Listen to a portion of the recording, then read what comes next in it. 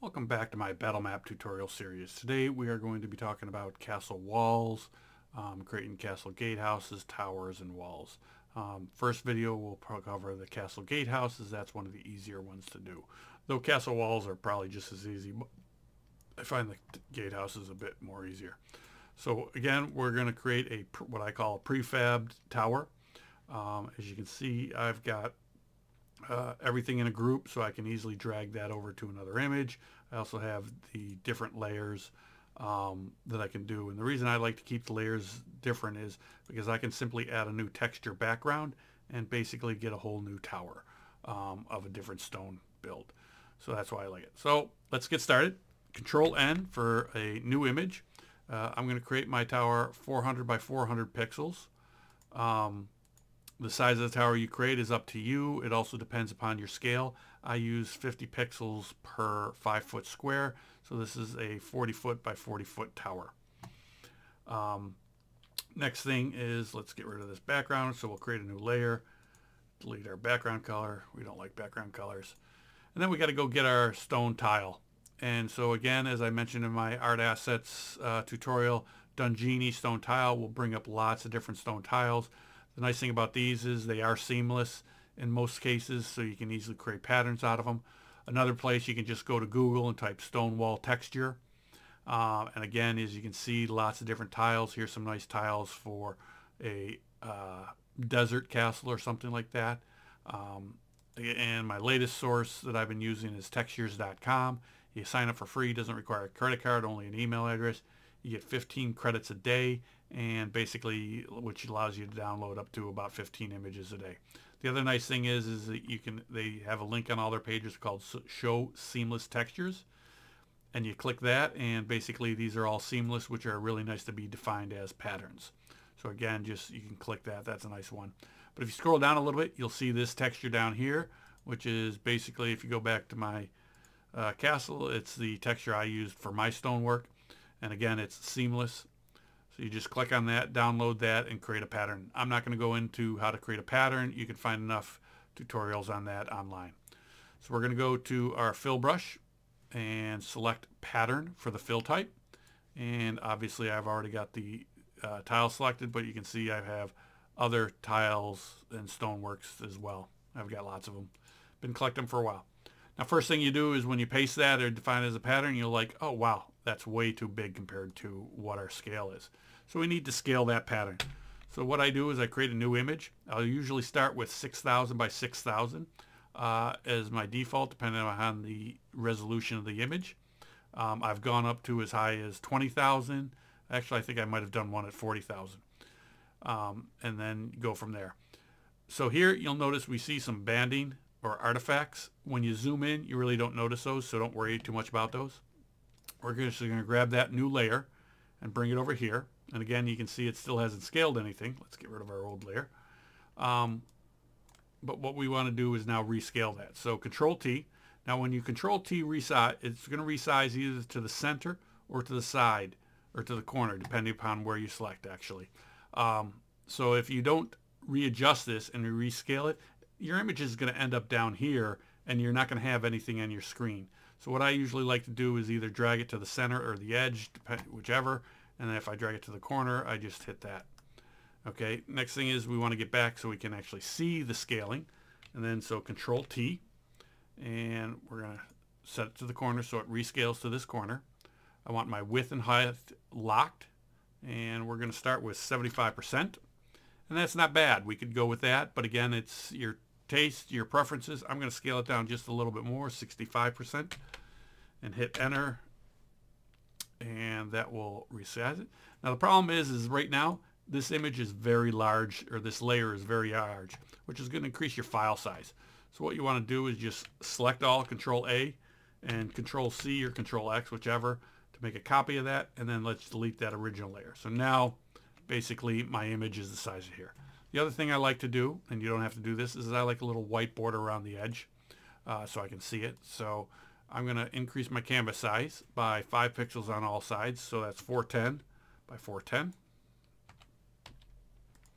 And now I have a nice little border.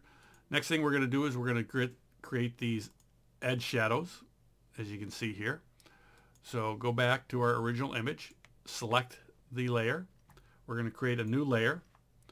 So we've got our dancing ants, and we're just going to simply fill that, okay, with black. So again, fill, instead of pattern this time, we're going to go foreground color, fill nice black. There we go. Now we're going to modify our selection, contract, and this will depend upon your resolution and your preference. I'm going to contract mine by 4 pixels. And see, now I have a nice basically outer edge if I cut that. So if I cut that, and again we want to paste it back in because we're going to use it. But if right now if I do that, I've got there. Don't worry about the blackness. We'll take care of that in a second. So next, go back again, select our whole image or our whole layer down there, and make sure you're on this one. We're going to reduce the contraction or contract the selection again. And this time we're going to basically do the inner wall, inner shadow. And so if you want a 5-foot wall, you can go the scale, whatever your DPI is. I'm going to go a little bit less. I'm going to go 45. And so basically this is going to define this outer wall. So we're going to cut that, and you can cut that right out. And then we're going to go back once more, select, modify, contract, and this time I'm going to go a little bit less. Basically the difference between the outer selection that I did, 4 pixels, and the inner one. So I originally had 45. I'm going to go 41, which is 4 pixels less. And you can see I've got basically a little line. And then basically copy that or cut and paste it, and we can get rid of this line. So again, I have my 2 lines. Now obviously they're black. We don't want black. So we're just going to select that layer. We're going to go outer. It's always good to label your layers. Inner. And we're just going to set the opacity. And this is why I like using black, because you can adjust it if needed, and go from there. So I'm going to set it around 60%, and I'm going to do the same for this guy. Right around 60%, 60 exactly looks like. And that gives us our outer shadows. Okay, next we're going to do our battlements, which are the other shadows. Oops, we can close that guy. And so we're going to zoom in to a corner. We're going to grab our square marquee tool, select a corner, and you can hold shift to get an exact square, and basically it should though match down to there. We're going to create a new layer, label that battlement. Okay, and we're going to fill that again with black. See a pattern here?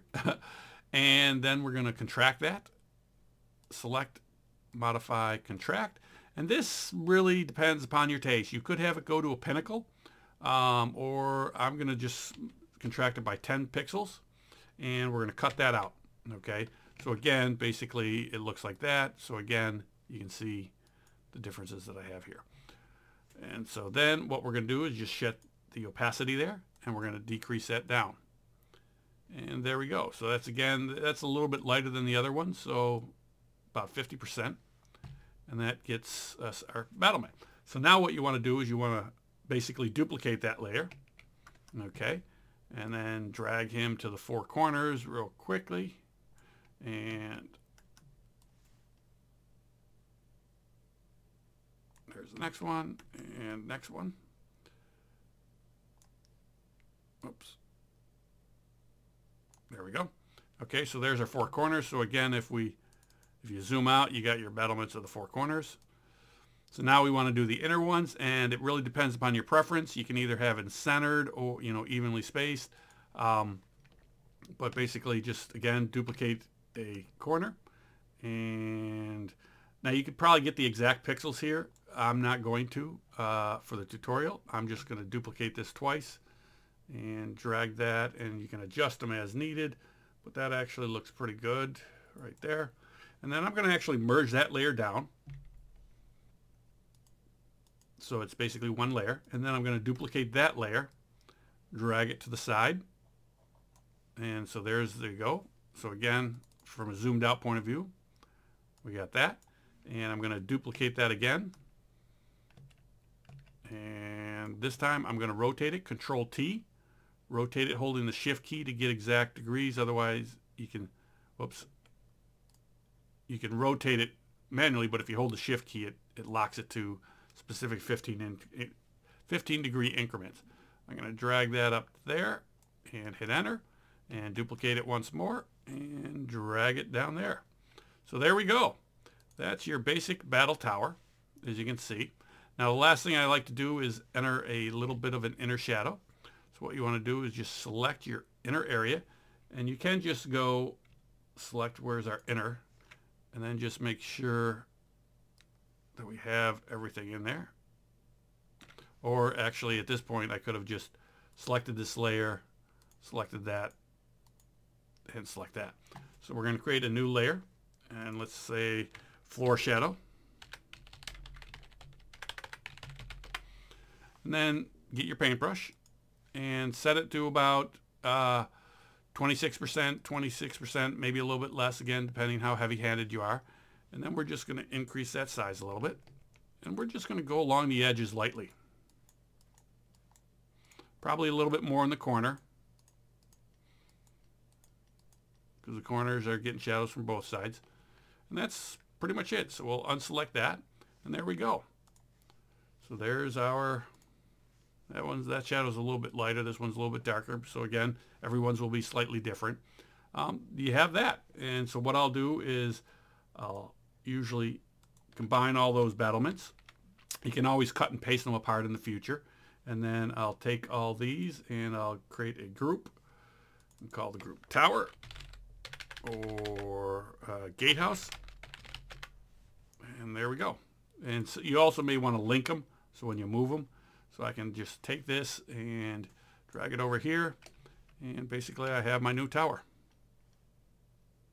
Just like that.